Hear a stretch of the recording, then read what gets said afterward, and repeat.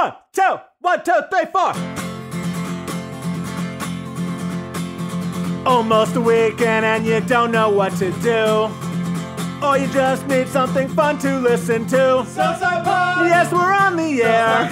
And the gang's all here, all things on the South Side. You're listening to the Southside Pod. Looking for the best Southside breweries.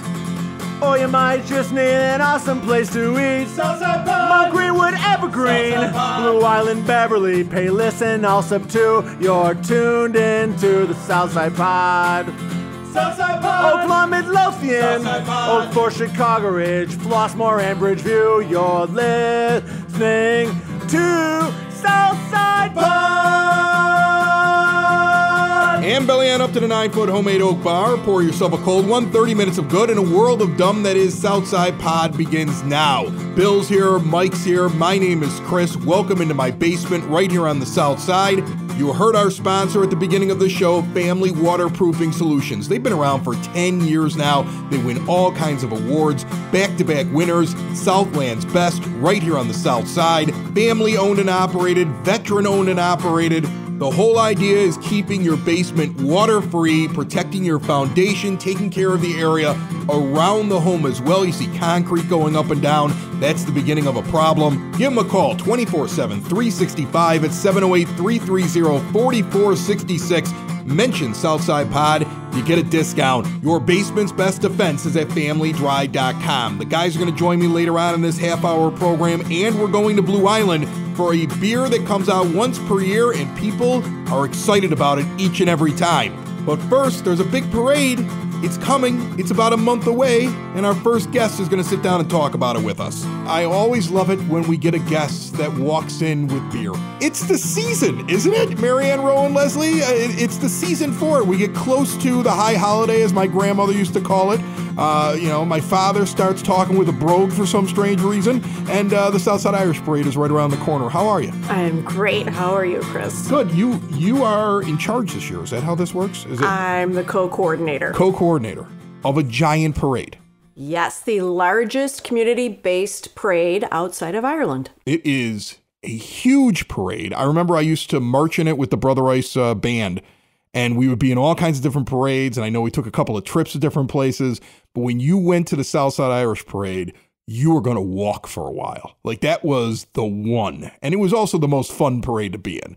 That was the one we all look forward to. It was better than being downtown. But when you went and did it, you were going to be in a parade for a long time. Exactly. All the way, before 103rd at the staging, and then past 115th where it's the egress. So you have to, it's a little over, a mile and a half? Yeah. When people get to the end of it, I remember you just kind of start scattering.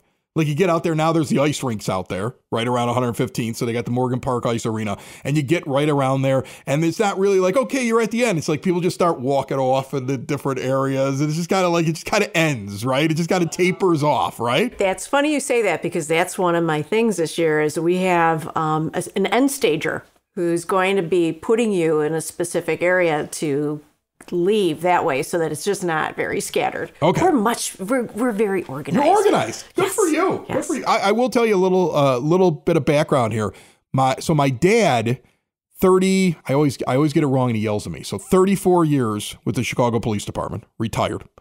Was a beat cop in the 6th District, I think, for the first 16 years. So he was a street cop who ended up in his last, 10 years as the commander of traffic and special events. So all the parades fell underneath him. Wow. So I have gotten, when I was older, towards the end when he was going to retire, I have jumped in the golf cart with the commander and rode that entire thing, seen the operation that it is. I understand that this is a big undertaking. So how many people does it take to put this thing together?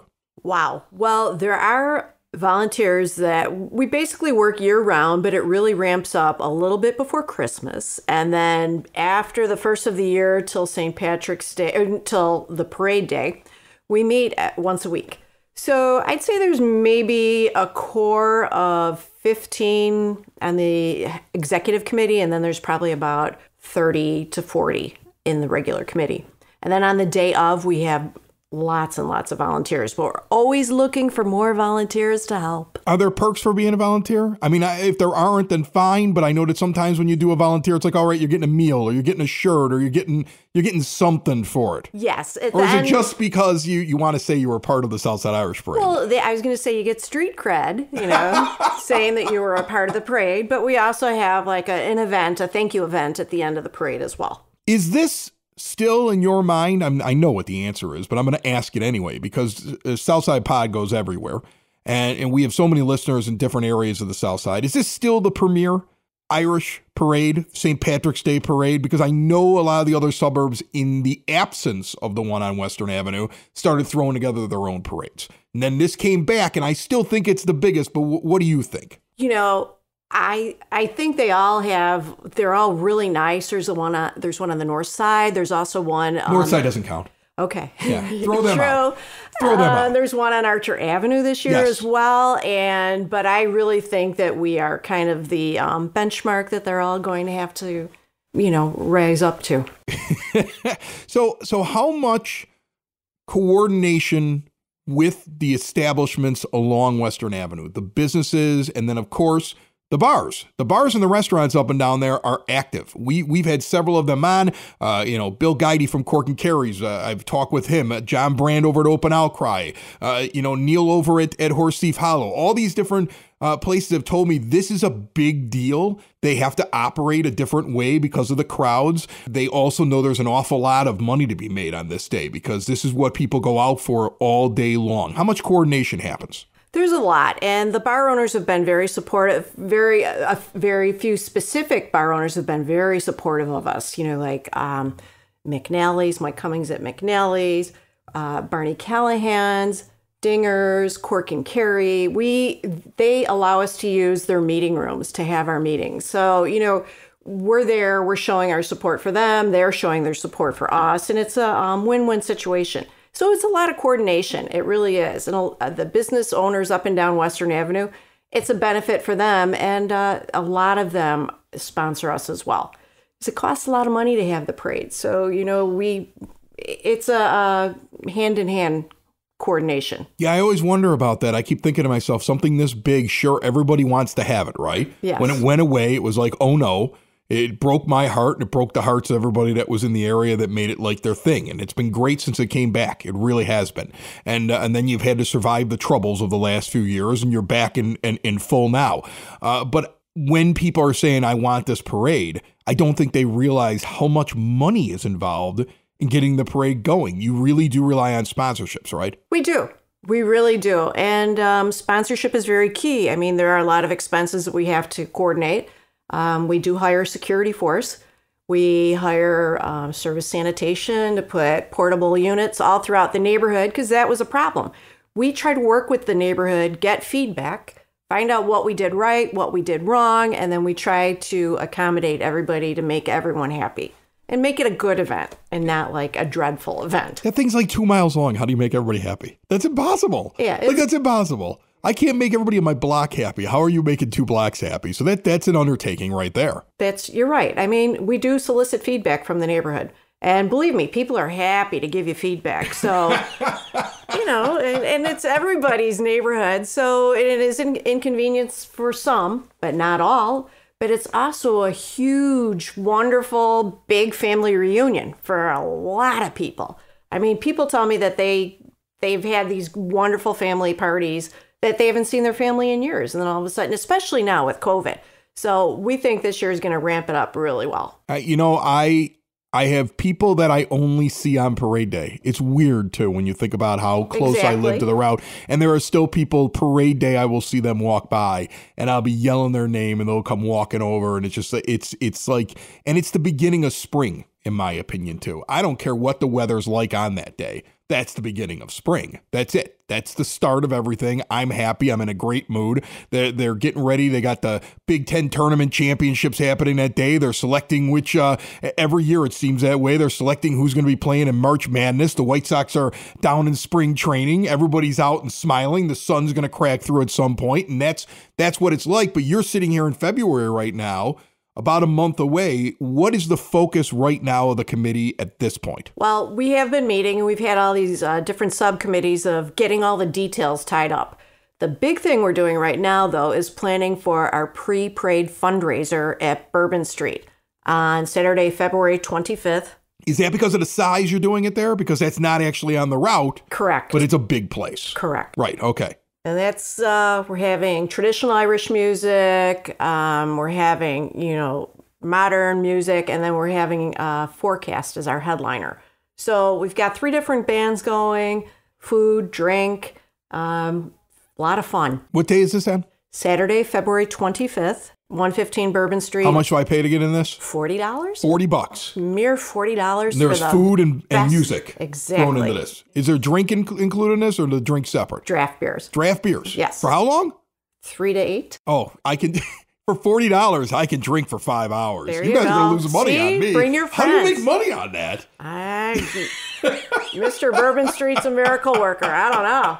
That's amazing. He's awesome. Holy cow, that's a great deal. How do people get the tickets there? Or do they go on a website? How do they get more? They can go on the website, southsideirishparade.org, and you can get your tickets there. You can get them at the door, and it's going to be fun. Marianne Rowan Leslie sitting down here at the 9-Foot Homemade Oak Bar. They are raising money, doing all the fundraising efforts right now for the big Southside Irish Parade coming up in about a month here in the Beverly neighborhood on the South Side. Just nearby there, little bit over, 111th and Kedzie. My man, Tom Walsh, your Edward Jones financial advisor. Tom's got my money. He's got Bill's money. Mike, he's a stingy guy, and that's why he won't have so much when he retires. Tom Walsh is checking in with me constantly, going over the plan for my retirement, what he's going to do with the funds that I gave him, and he's done an excellent job during these very difficult times. No matter if you're starting out or you're getting towards the end of your work life and you want to make sure you have enough for retirement, speak to Tom. He'll go over a plan. He'll look at your goals. He's got over 20 years of experience. 111th and Kedzie. Stop in and see him or give him a call today. 773-779-0023. And Marianne, I'm looking at this fundraiser party. You got Patrick Finnegan. You got Liam Durkin. They're leading into Forecast. Great live entertainment. I know you just announced the Grand Marshal and the honorees. Both the chaplains of the CPD and CFD going to be Grand Marshals. Father Dan Brandt of the Chicago Police Department, Father William McFarland of the Chicago Fire Department, Beverly Area Planning Association celebrating their 75th anniversary. They are an honoree. I know you're taking applications for the Parade Queen, and there's so much information at southsideirishparade.org, but what date is the parade this year?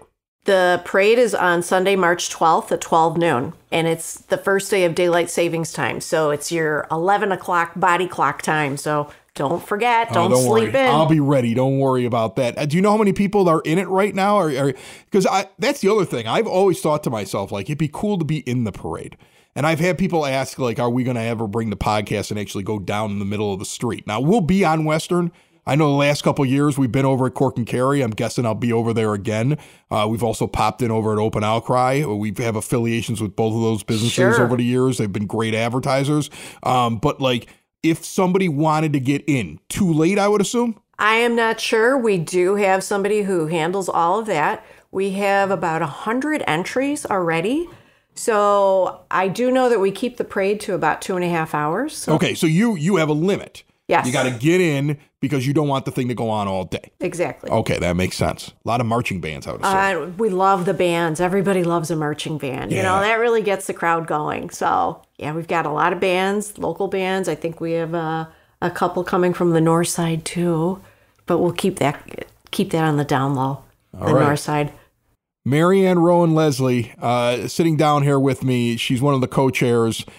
She's got a big task sitting in front of her. Do you get nervous? For what? For the podcast? No, not for the podcast. This is easy. Are you kidding me? I made this as easy as I could. You brought me beer. I mean, that's the trick to this. You show up, you bring me beer. I'm going to make this the easiest interview in the world. No, I meant for the parade. The day of the parade? Sure, Yeah, there's always there's always a wild card. But we do have, like I said, we hired a security service. We've got a lot of... CPD's still out there too, of course, all right? Yes, The city doesn't disavow the parade. Like, they're involved, right? Okay, yeah. Correct. Okay. And we also have off-duty police that were having, join the parade. There's always, it's an unusual world that we live in, and we have to do our due diligence. You got to watch out. There could be a balloon over the parade that needs to be shot down. You have no idea. There could be something, and I think we're okay. That's awesome. It's one of the greatest parades in this country. I have people that I know come from out of town. Last year, I had friends from out of town who made this their vacation, was just coming out because they always wanted to see the Southside Irish Parade. I think it's so cool that my entire life, it was something that I could either get dropped off at or walk over to, and I cannot wait to get up there again on March 12th. One more time, 115 Bourbon Street on what day? Saturday, February 25th. $40. Check out the website, which is SouthsideIrishParade.org. All right. Marianne, thanks so much for jumping on. Thank you so much. I appreciate it. It's the middle of the show song. It's the middle of the show song.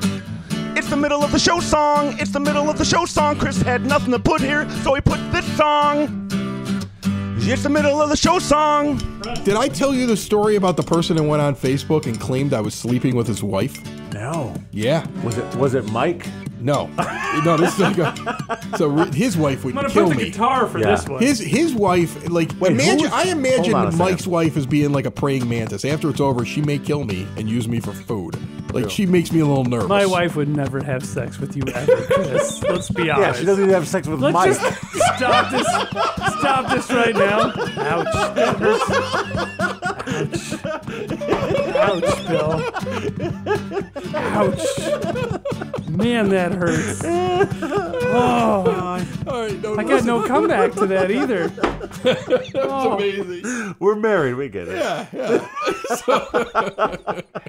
I'm on the Facebook at like 1 o'clock in the morning because I left my computer on. Yeah. So-and-so, it's like 2 first names. Like right away, this is like a fake account, okay, right? Sure. Like somebody's using an account that's not their real name. James Patrick. Right. I mean, it's got like a cartoon as their symbol, so it's not even showing their face. Their avatar. Right, their avatar, exactly.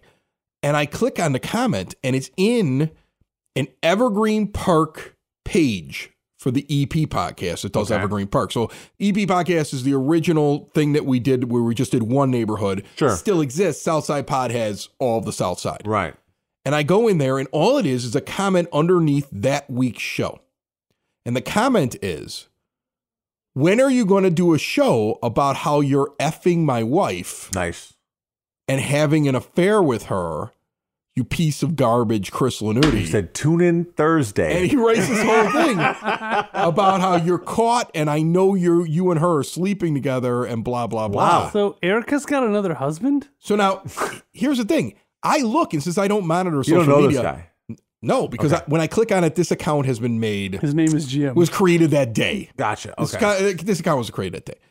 But the thing is, it's out there in the public forum because it's on like one of those like neighborhood pages. Yeah. It's been up there for 10 hours because I don't check Facebook. Yeah. So I don't get my notification. I don't look. So for 10 hours throughout the entire day, this thing has been sitting there on this Facebook page that I'm sleeping with some guy's wife. Sorry, I thought it would be a good joke. No, there's no good joke. When's the joke coming? Hold on. No, I did it. You did it? Yeah. No, you didn't do it. You better not have been the one that did this. No, I thought it would be funny. Did you really do it? Yes. And this is your fake account? Yeah. Are you effing with me? Yeah, absolutely, I am. Yeah, you didn't do it. You didn't do it. Your face is amazing, though. Yeah, but you would have told me about it. You would have been like, you would have thought it's funny. But no. But my only concern is, for 10 hours, in the town that I live in, people saw that Chris Lanuti was having an affair, supposedly. So they all laughed it off for ratings. They all laughed it off, though, right? So this guy? So I come out of the bedroom the next morning because Erica gets up really early and she still works from home. Like, it's become permanent. Your bedroom or the guy's wife's bedroom? My bedroom, where I sleep with my wife. And I come out and she's sitting there working and she goes, "How you doing?" And after pleasantries and me starting a pot of tea, I go, "Hey, I got to talk to you about something." Start a whole pot of tea, huh? Yeah, I start a whole pot. Whoa. I tell her, "My guys, I got to talk to you real quick," and I tell her the story. I'm like, somebody put up something that says that like I'm sleeping with their wife. Yeah. And I just want to make sure you knew about it because like it's all BS. I'm waiting for her to like make sure react you knew that I was. Right. I'm waiting for her to react to it. Yeah. And her reaction was she started laughing and she goes, "Well, we know that's not true." Wow. If you've been injured at work, then you need someone who will fight for the care and compensation you deserve. The insurance companies will look out for themselves and their bottom lines, not you. I'm Matthew Coleman, partner and head of the work injury department at the law offices of Parenti and Norm. My team and I have the experience, dedication, and proven results it takes to fight for your rights. Call or text me today at 312-641-5926 or visit us on the web at pninjurylaw.com. A pitcher of beer, a pitcher of beer. Let's order another pitcher of beer. That pitcher of beer should come over here. I love that pitcher of beer. Blue Island Beer Company. I'm sitting here with Alan Cromwell. How are you? I'm good, Chris. What are we drinking here? We got We're drinking our It's Been a Grip Irish Red Ale. Why is it only in cans? Is it going to be on tap? It's going to be on draft soon. Right. We still got a few that we're getting through here, and the Irish Red will be ready, especially for our Cabbage Bash event coming up on March 18th at 2 p.m. here in the parking lot. So it's basically like a home run derby, but with cabbages. Yeah, tell me a little bit about this. I think you've mentioned it on the show before, but to refresh people's memories, you play home run derby with cabbages. Yeah, and Why? Well, it started as a fun thing to do after the Southside Irish Parade. Brian, the brewmaster, and his group of friends would do that on an annual basis, and then we started doing it here at the brewery. And the last one we did was in March of 2020, and you know exactly what happened right after St. Patrick's Day. The last one you did was March of 2020. Maybe you shouldn't bring it back. What if that was the cause of everything? Was bashing cabbages with bats? Like, you angered the cabbage gods. Well, and look what you brought upon all of us. Ultimately, we raised money for charity. Our friends at County Fair helped donate the cabbages. The cabbages then that are bashed go to our friends at the Fulcrum Farm, which now has a charity that helps support veterans called Farm to Veteran, and providing food and meals. But the cabbages go back to all their livestock and their poultry. And one of the funniest things I ever saw was a leftover cabbage on a rope and a bunch of chickens pecking at that thing. All right, so 3 years ago was the last time you had this thing. I also remember that when the troubles began shortly thereafter, this was one of the beers that you could get delivered to your home, and a lot of people were drinking this beer, sitting in their houses, playing Parcheesi with their children, and contemplating divorce. Well, I hope we brought families together by making such an amazing beer that I hand-delivered. And our friend Tom here that's happens to be just drinking at the bar at the same time. This is Tom Walsh, your Edward Jones financial advisor. Hey, nice to meet you in person.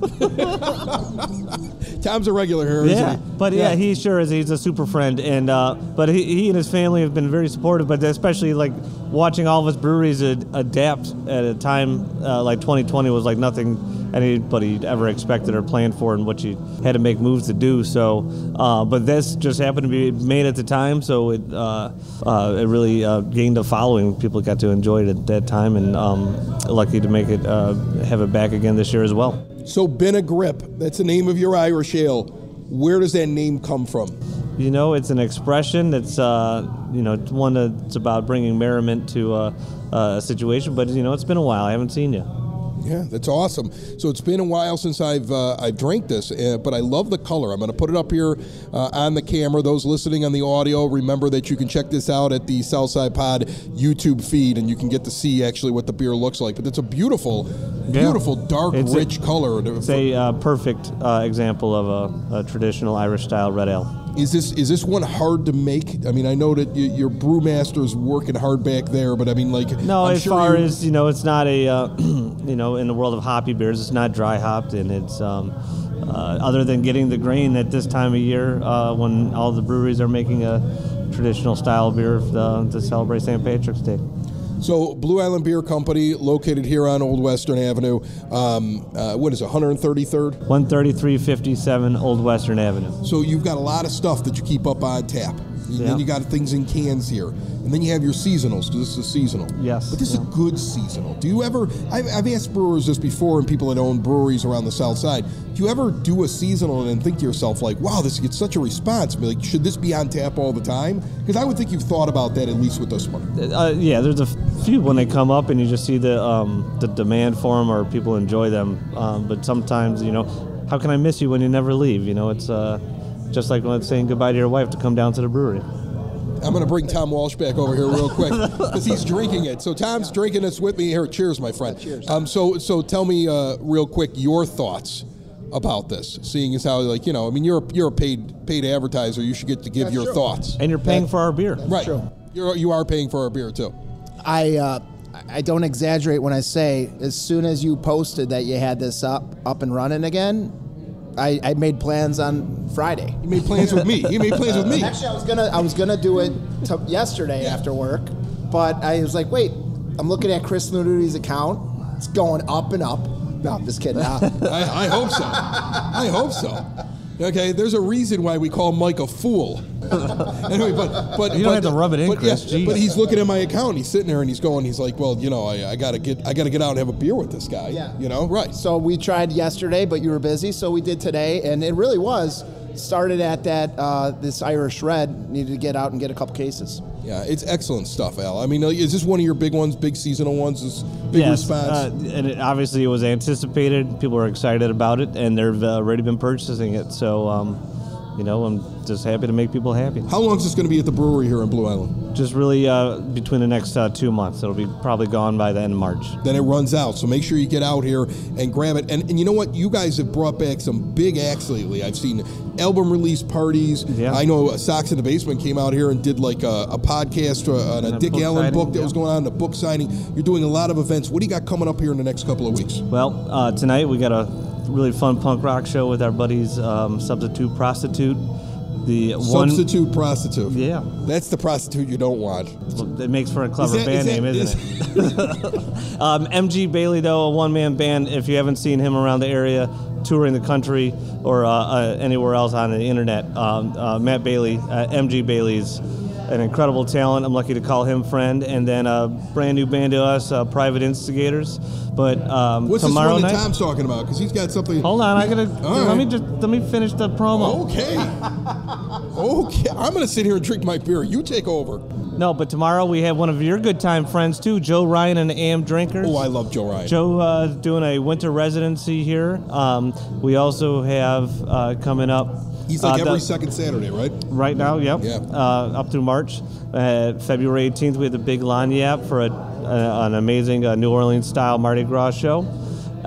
Friday the 24th, we have the Grateful String Band doing a fundraiser for our friends with the Frankfurt Bluegrass Fest that we've been a proud sponsor of the whole entire time we've been open. And then February 25th, we're announcing at this moment to you guys, Joanna Connor. She's a pillar of the Chicago blues community, been in Chicago since 1984. She's played with anybody who's anybody. You would have seen her maybe at the Kingston Mines and other clubs in the city, as well as touring the U.S. and Europe. She's got a brand new album coming out in the spring here, featuring all sorts of guest stars that I don't want to name drop anybody too heavy, but you got to come see that show. And that one's February 25th. Then we do it all over again in March, and I got a bunch of other stuff to tell you about then. Now, with your shows, at the door, should they be going to your website to get tickets? Definitely go to BlueIslandBeerCo.com to see all the event listings. Some of them do have tickets that are pre-sale, just the reserve seating. A lot of them also are just at the door. And so just follow everybody. Can follow us on Facebook at Blue Island Beer Company, Instagram, of course, and the website, BlueIslandBeerCo.com. Give people the one thing besides this beer when they come in here they should try. Being kind to each other. Oh, my goodness. He's the sweetest man in the world, isn't it? That is beautiful. I'm shedding a tear right now. I was going to say massive political corruption. Right, that's what I was going to say. That's a great beer, right? Yeah, be kind to each other. Kind to one another. All right, that's great. All right, guys. Cheers. Thank you very much, Al. Appreciate it. Thanks, Chris.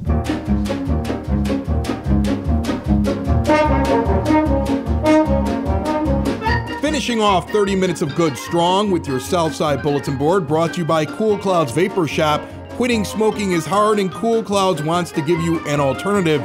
Full Taster Bar, great CBD products, new location, northeast corner of 95th and Kedzie at 3148 West 95th Street. See all they have to offer at coolcloudsvapor.com. Saturday night, the 18th of February, comedy night at Jack's Place.